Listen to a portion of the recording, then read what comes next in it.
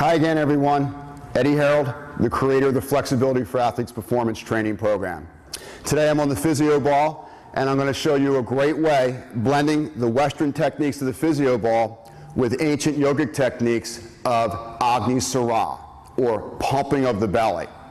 What we're trying to do here is we're trying to use the ball to enhance the energy levels that are in the belly. We're going to use the Agni Sara technique to enhance the ability of the belly to signal the mind to where the energy is in any given moment so that the mind can come down and extract it and then send it out and up through your neuromuscular skeletal system so you have a lower heart rate and your mind stays clear in moments of physical, mental, or emotional stress. So the Agni Sara technique, it's simply a pumping of the belly. It's a cleansing of the internal organs. It breaks up energy that's in the colon, mucus, phlegm, inflammation in the colon that's allowing your energy to be robbed. So if the inside of the colon wall is cleansed, it's easier for your body. In other words, it's going to use less energy to digest your food and bring your food up and assimilate it into the energy that you're going to use tomorrow. So yogis were always concerned about keeping digestive fire high. And Agni Sara is a great way to do that. So rather than do the traditional crunches, which one after another, we've been doing this for hundreds of years, here's an amazing way to bring up your heat quickly, and you're not doing 1,000 crunches. You do 5 or 10 of these with the breath retention techniques that I'm going to show you, with some alternate nostril breathing to bring the heart rate back down, and you're going to be warmed up quickly. I always do my belly first. This is where all my energy is. These are the energy centers of my body. And I want to warm this up. I want to let go of the mind, the ego, the part of my mind that wants to work out, or the part of my mind that doesn't want to work out. It's all just blah, blah, blah. My body can't wait to work out. It loves it as long as I'm doing it skillfully and not destroying the body, doing stupid things. So this is a great way to bring energy up quickly. Tap into your emotions. Tap into what's going on in your life. Don't run away from it when you work out. Whatever's going on in your life, these strong emotional charges, use them as fuel. Incinerate those. Don't bury your stuff deeper. Bring it up and utilize it to have an amazing workout. And then when you leave your facility, you're much more expanded. You have had personal growth. You've processed your emotions. You didn't squash them down anymore into your life force, and you're more skillful in how you're going to make choices tomorrow. So let's take a look at the ball and some Agni Sara. So get your feet wide enough so that you're comfortable. All right, you're just going to unfold back. You feel an amazing release of the spine. I like to interlace my fingers. And what I'm going to do first is I'm going to exhale all the air, and I'm going to rhythmically pump my belly with the Agni Sara technique in a slow motion way so you can see what it looks like. So I'm going to take a deep breath in, and I just slowly exhale the carbon dioxide, and then I'm going to activate my belly.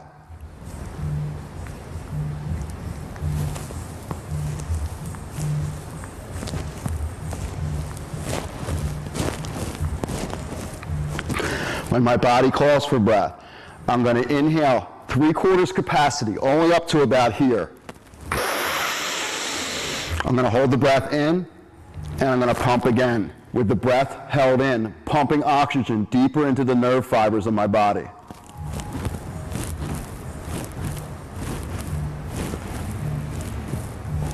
When I need breath, I'm going to come up, close off my right nostril with my right thumb. I'm going to exhale out the left nostril.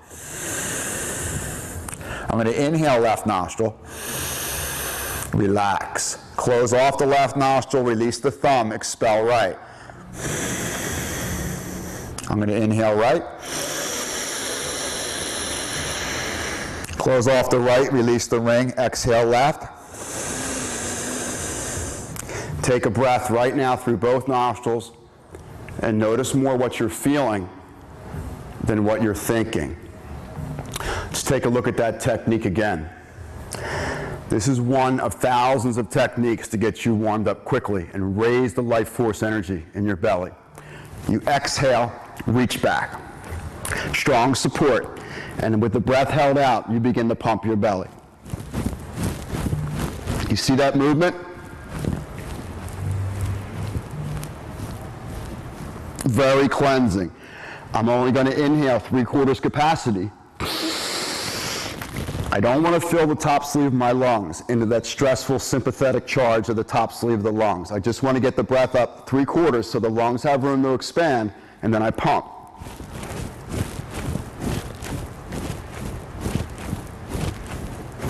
When I need breath, I'll come up, I hold in, and I take the pressure and I expel it through one nasal channel at a time. I always try to exhale left side first because that's the relaxed, cooling nostril. The right nostril is the high edge energy. And then I'll close off left, exhale right, inhale right, full inhale, close off, release, full exhale. Take a resting breath. Let's take a look at that again. Okay, so it's exhale, long spine, release between the crown and the tail, interlace, open the armpits, and squeeze the waste product out. And then rhythmically pump your belly.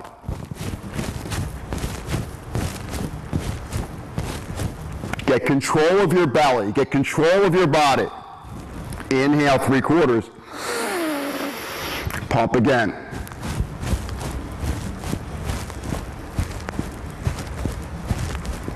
When you need breath, when you get to about 90% where you're going to implode, come up, close off the right nostril, exhale left.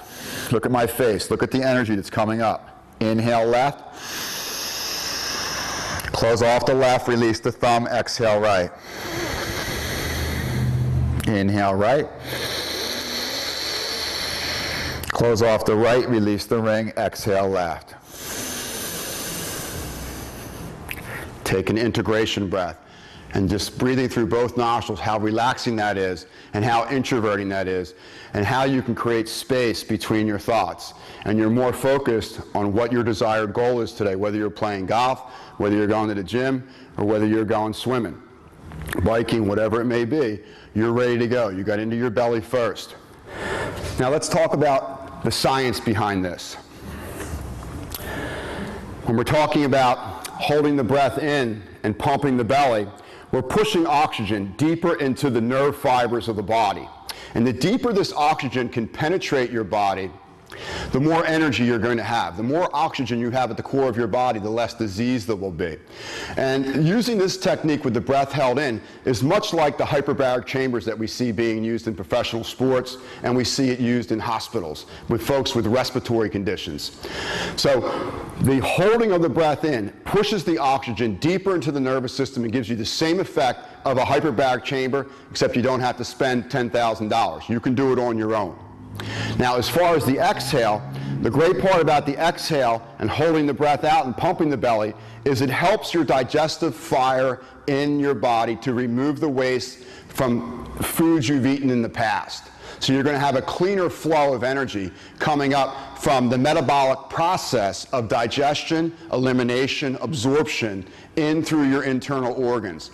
Number two, when you're holding the breath out like that and no more air is coming in, the stale air that's in the alveoli sacs of the lungs, these microscopic sacs, has to be incinerated.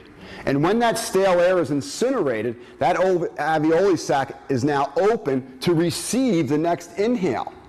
So it's an amazing way to remove past workouts and kind of clear the way for the alveoli to take in fresh air for your next breath. So you're going to have more energy. So holding out is a great way to clear the tissues of the lungs and open the alveoli sac so the lung muscles can perform more effectively. Number two, the holding out is great for your digestive fire so that you can assimilate the energy of your diet as skillfully as possible and use the least amount of energy possible to digest what you're eating now. So your digestive fire can be used more in your fitness routine. And the inhale holding in, it's just an amazing way to push oxygen deeper into your nerve fibers. And when oxygen and carbon dioxide, oxygen on the inhale, carbon dioxide on the exhale, when these two molecules stay together longer in your lungs, they'll learn how to get along. And when they learn how to get along, it's going to be a whole new breakthrough for athletes moving into the next 50 years. So most of the time, carbon dioxide and oxygen, these molecules are arch enemies. They're always fighting with each other. And holding the breath in and forcing these molecules to dance inside the lungs and inside your body longer, they'll find a way to get along because your body's a genius. So I hope this warm-up works for you. This is Eddie Harrold. Go be great.